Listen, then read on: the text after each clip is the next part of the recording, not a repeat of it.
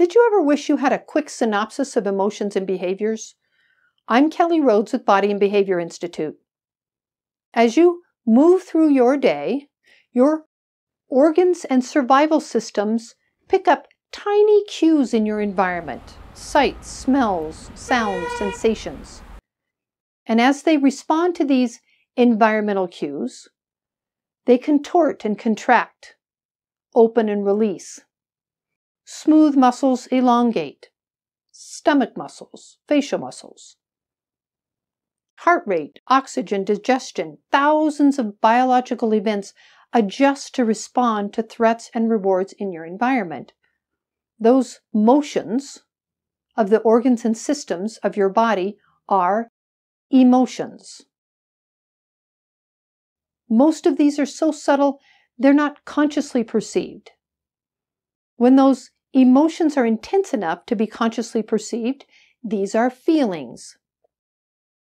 When the emotions require you to do something, say eat an apple, drink water, protect your body from impact, rain or heat, or maybe run from something, these are behaviors.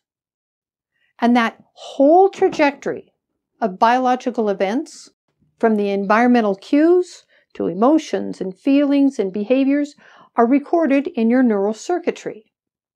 So the next time you encounter the same or similar environmental event, your body doesn't have to figure it out on the fly. It just performs the same emotions and behaviors that kept you alive the last time.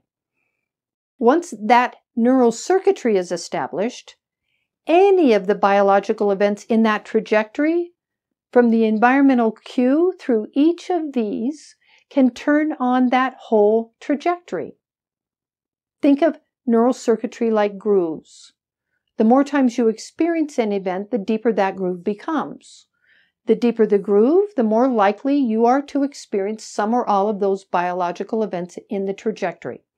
Subtle cues from your environment, sights, sounds, smells, sensations, even memories, whether intentional or unintentional. Cues often so subtle you don't even know they happened, can stimulate that trajectory of movements, of organs, systems, and feelings, even behaviors again. This emotion-behavior trajectory is in response to each individual's lived experience. That's emotions, feelings, and behaviors in a nutshell. I've included links to the research I referenced in this video in the description. I'm Kelly Rhodes with Body and Behavior Institute. If you found value in this video, please give it a thumbs up or subscribe.